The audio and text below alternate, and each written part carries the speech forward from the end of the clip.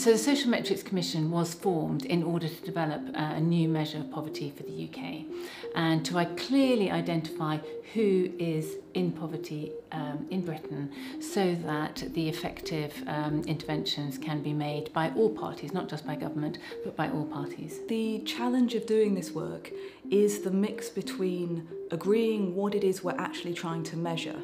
So before we get to technicalities and data and all those kinds of questions, the thing at the beginning was just to agree we all use the term poverty, but do we all mean the same thing by it? We've all gone on this journey together. What I'm really proud of is the fact that as a group of commissioners, all with diverse views, we've all reached an agreed measure of what a good poverty measure needs to look like, and that's not always been easy because we all have different perspectives. I think, and it took a while to get there, the focus on poverty now and an understanding of the way in which resources and needs had to be brought into balance, or where they weren't in balance, how we'd actually assess that. We're no longer just looking at incomes, we're looking at all of the things that we can that impact on a person's ability to meet their needs. So taking account of other costs people face, like childcare costs, like cost of disability, like housing costs.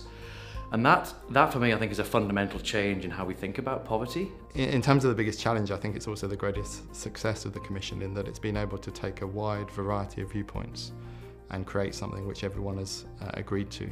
We've really developed this measure very carefully over a long period of time, lots of commissioner meetings, using a reference group of external stakeholders to test our decisions with.